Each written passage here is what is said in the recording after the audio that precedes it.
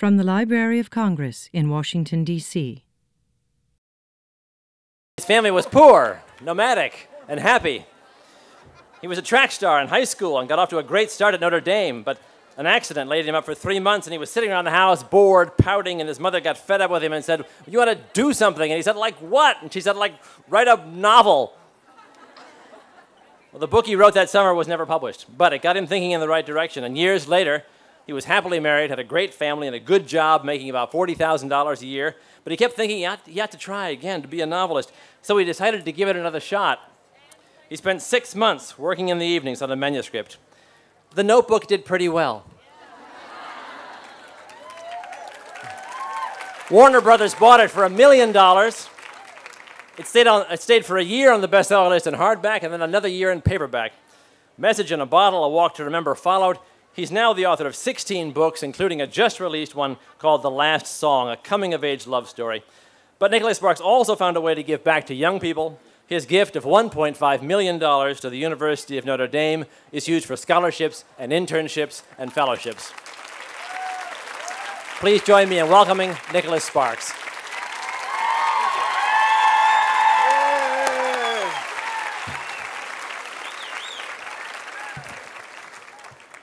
Now, for all you John Irving fans who couldn't get out, I don't feel bad if you walk out. I really don't. I've had that happen before, so it's okay. It is a pleasure to be here. I want to thank you all for coming. I'm going to talk to you a little bit about my new book, not too much, because, I don't know, figure you'll read it or you won't. If you read it, you'll like it. I can tell you that, but it's up to you. And then I'm going to tell you a little bit about me and some of the things that dominate my own life. Because I figure if you're here, if I was here, and I've been here. I've been where you guys are today.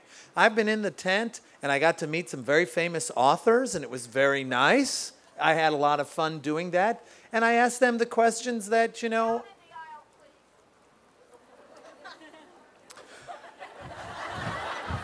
I didn't know if that was directed toward me there.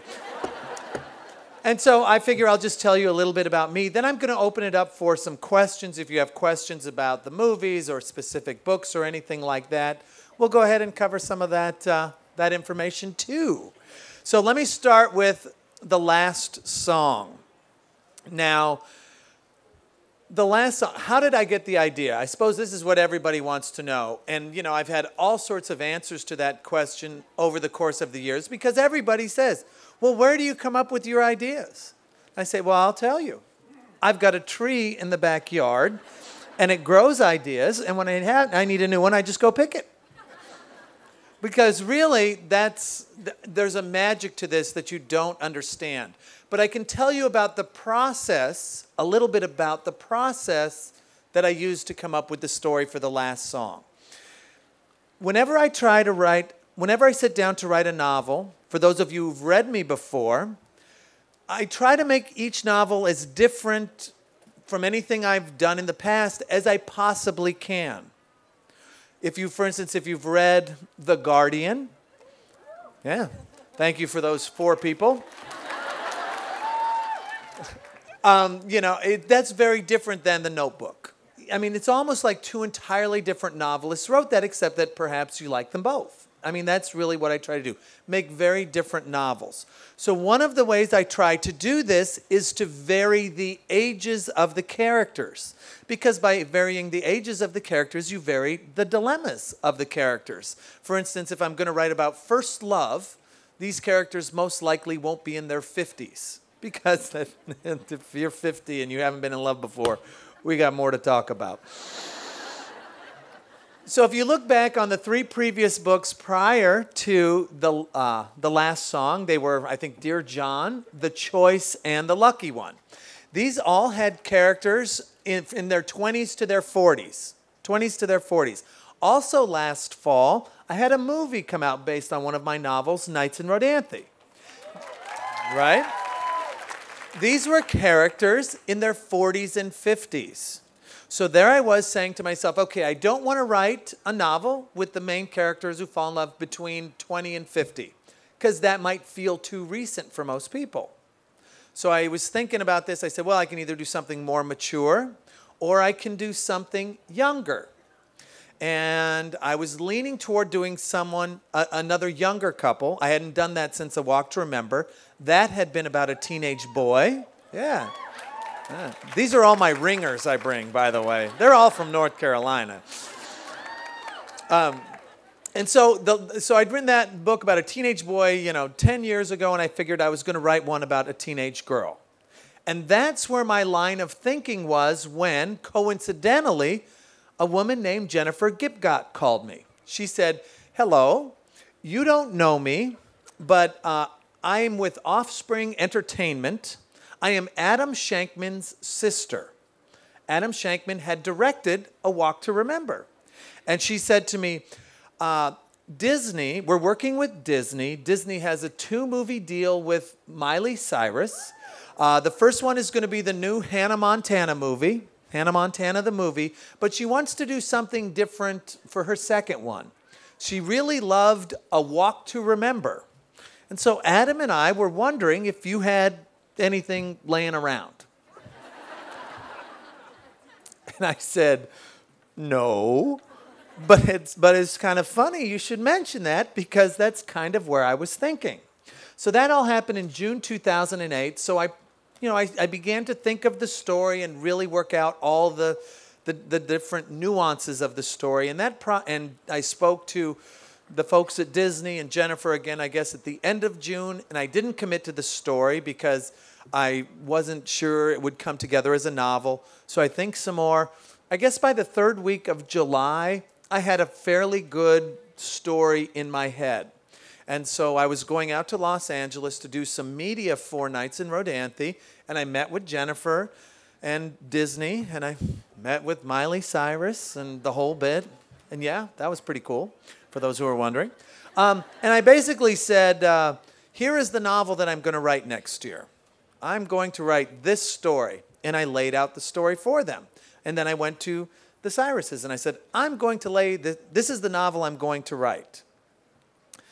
And it was funny, because you're kind of moving up in the world when you just say, yeah, I got an idea. It's a pretty good one. And then the Walt Disney Company says, okay, we'll buy it. I had not one word written. I'm like, I feel pretty good about that. But that's beside the point. That, of course, fades. Anyway, what they did, though, was because of her schedule, they asked if I wouldn't mind writing the screenplay first. Because, no one else could write the screenplay because there's no novel to adapt yet because I haven't written the novel yet. And so I said, sure, I'll write the screenplay first. I already had the idea. So I wrote the screenplay first, finished that up in December. Then I started writing the novel that some of you purchased. I finished it July 6th, by the way. That was the date.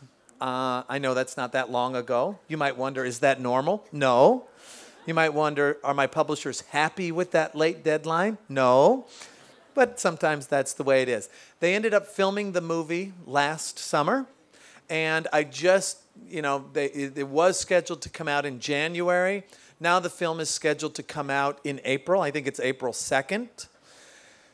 And so there we go. There was the last song. Told you. There we go.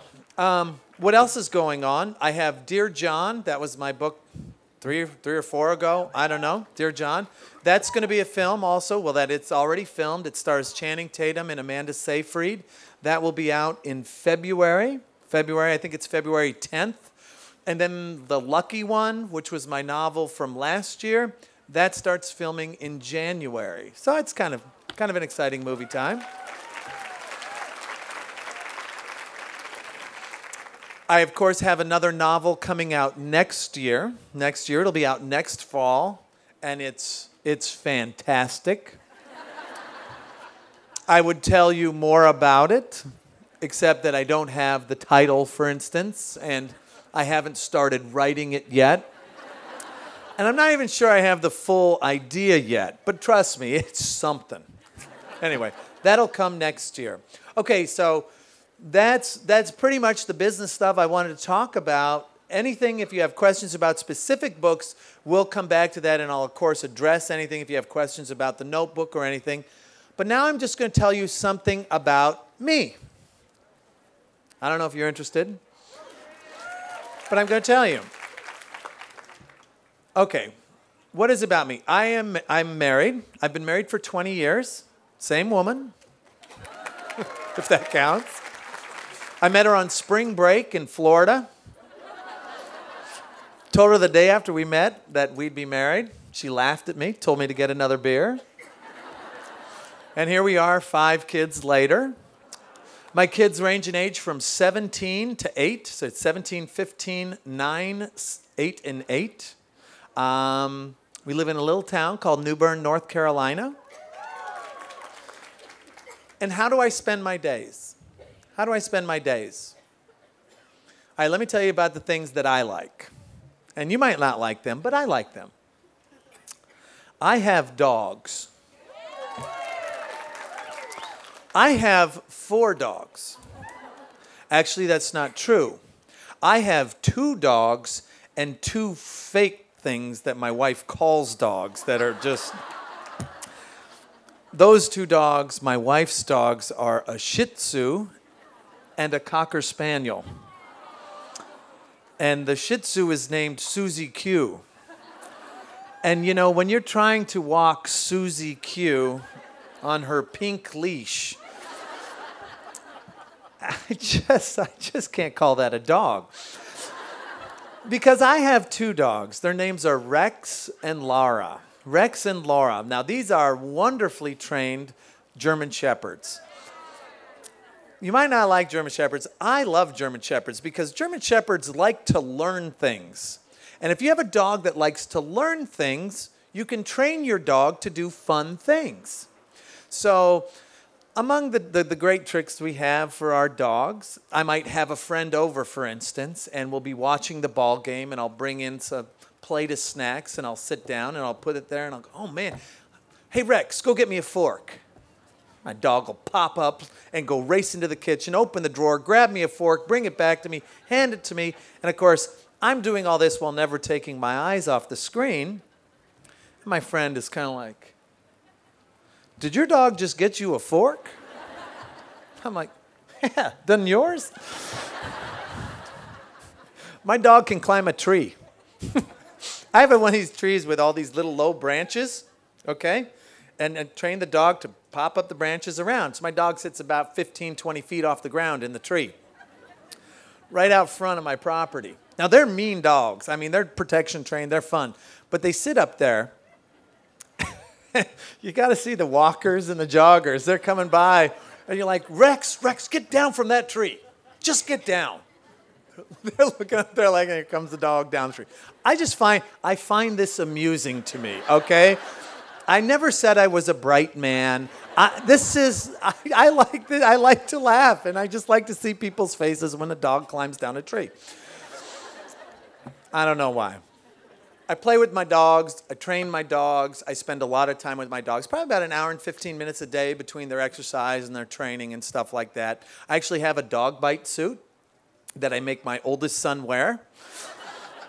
I let him take off and let the dogs out. It's fun. I like to do that when he comes in after curfew. And then usually he's pretty good for a couple weeks, but that's that. Of course, he never gets hurt. He loves it too. He's fast, my son, so he puts up a good race. It's part of how I spend my days. What else do I like to do? I coach track and field at the public high school level. I coach at New Bern Public High School. Is it just a regular? We only have one high school in my town, so that's why I coach there, one public high school. And I will say that I've had a lot of fun over the last 4 years. I'm not going to belabor this point, but we were actually pretty good. I coached, last 4 years. We won 4 state championships, but we won't even talk about that. Although they're the first 4 the high schools won in any sport, but that's beside the point. let me tell you about what we did last year, because last year was a lot of fun. And this is why the book was done July 6th, because I had to travel so much with this team.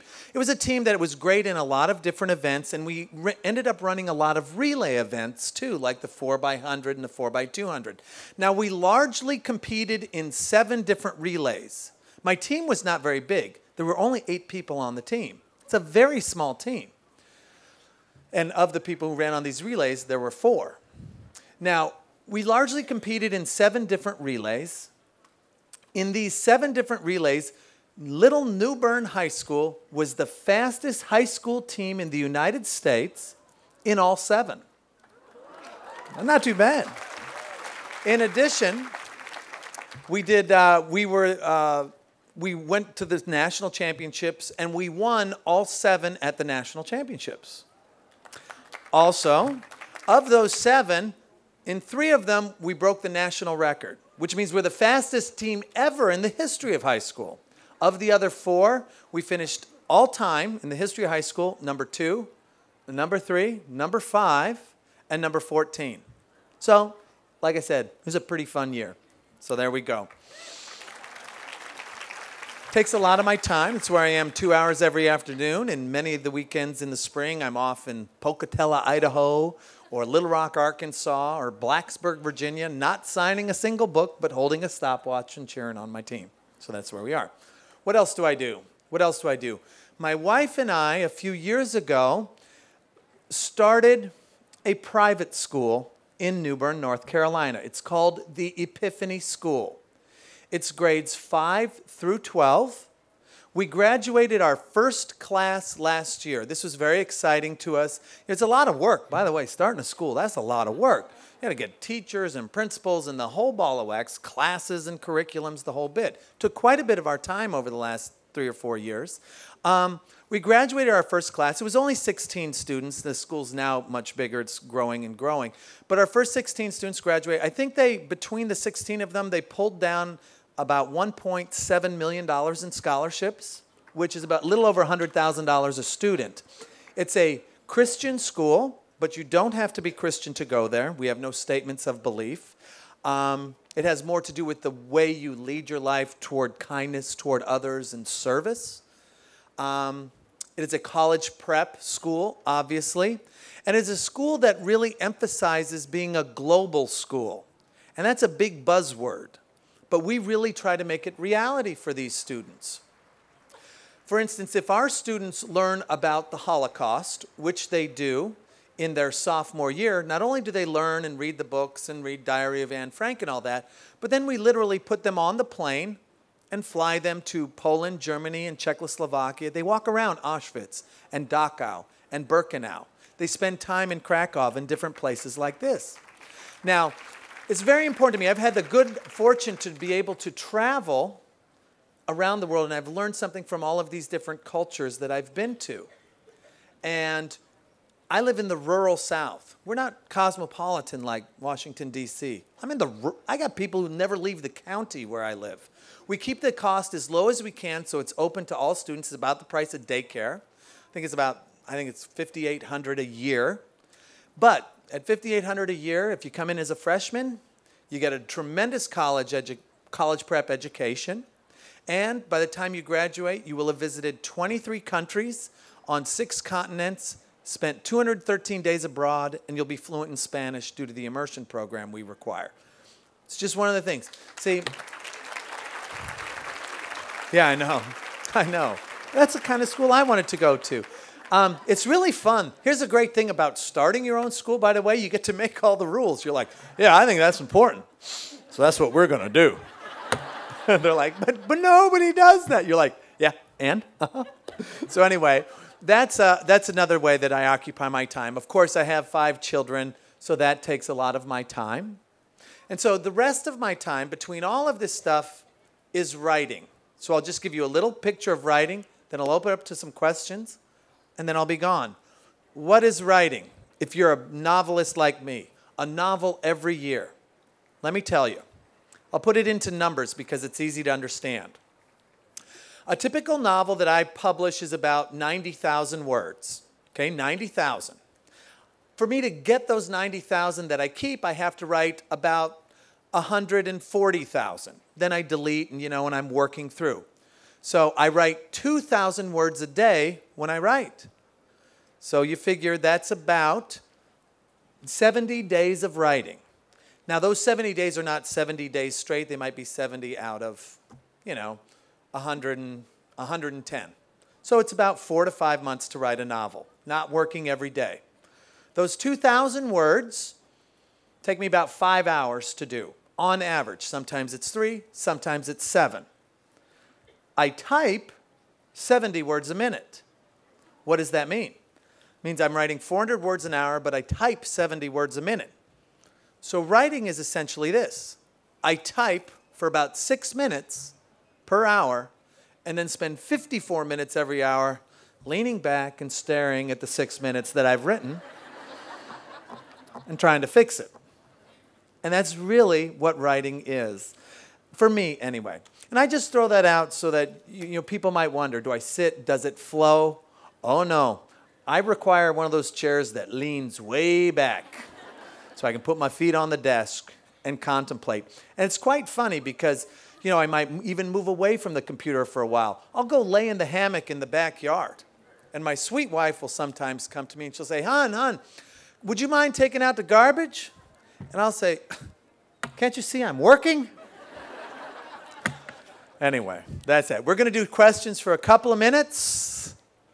And then that's all for me, folks. Questions?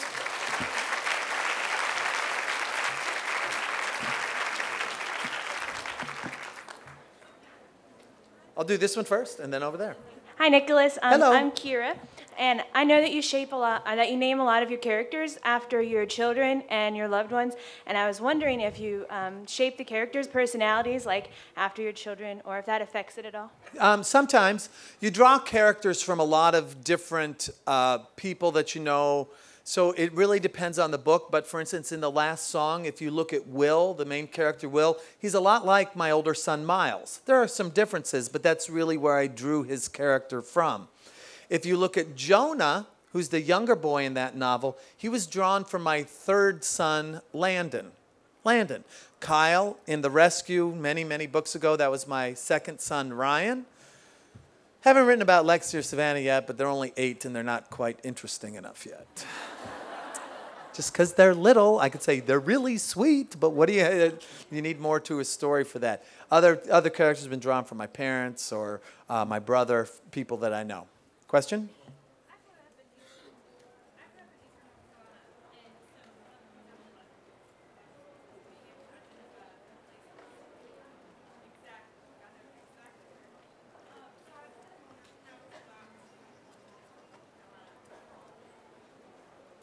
Oh, she wants to know how I got to North Carolina.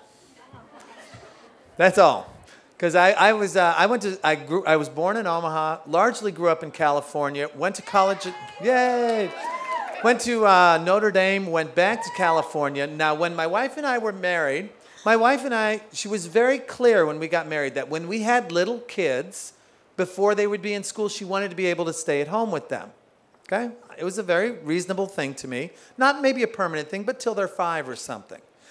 However, I was a sales rep at that time, and California was very expensive. Real estate was still very expensive back then. So for us to consider living the American dream, so to speak, to be able to afford a house, remember, this is back when interest rates were higher, too. We had to move to a less expensive area of the country. So after that, we said, we have to leave California. Where are we going? I'll tell you what, we based it on weather. I swear. I was like, well, we don't know anybody, so what's the other thing? Weather. Well, I don't want the snow. She didn't want the rain of the Northwest. Neither of us wanted the desert. You kind of eliminated it all the way down to this pocket of about 5 states: Tennessee, Kentucky, North and South Carolina, and Virginia. So I put in a transfer to all of these places, and my company had an opening in eastern North Carolina. I took it sight unseen. We up and moved and stayed there ever since. That's how I got there. Question?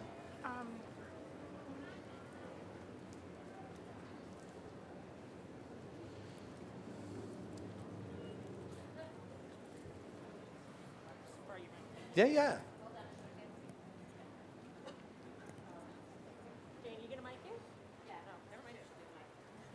Okay. Hi. Whoa. I wanted to take advantage of this moment to thank you for your memoirs, The 3 Weeks with My Brother. Thank you. It really touched me quite a bit. I think we have a lot in common. I have lost my parents when I was young, and so I just wanted to share that with you and thank you so much. Thank you. Thank you. Yeah, I did. For those of you, again, who are stuck in here because of the rain and you have no idea who I am, I really am famous. I'm kidding. No, what I was going to say is I wrote a memoir. And it's not really a memoir. I find that a kind of a vain term. It's a story about brotherhood. It's called 3 Weeks with My Brother. It chronicled a trip around the world that my brother and I took. But in between, it showed who I was, where perhaps I got some of my story ideas. But most importantly, it was the story about family and how important family is. Because to be quite honest, I got really tired of reading memoirs where if you weren't a politician or a celebrity, the only way you could get a memoir written was if you had a horrible, horrible childhood. Just horrible stuff. I said, you know what? Maybe if you... I don't know. If you write it well, maybe you could pull it off. So that was a story that meant a lot to me to write as well. And for those of you who haven't read it and you've never read me before, it might be a good place to start. Oh, I'm in overtime. One question. That's it. See, time flies, doesn't it? That's it. This has been a presentation of the Library of Congress. Visit us at loc.gov.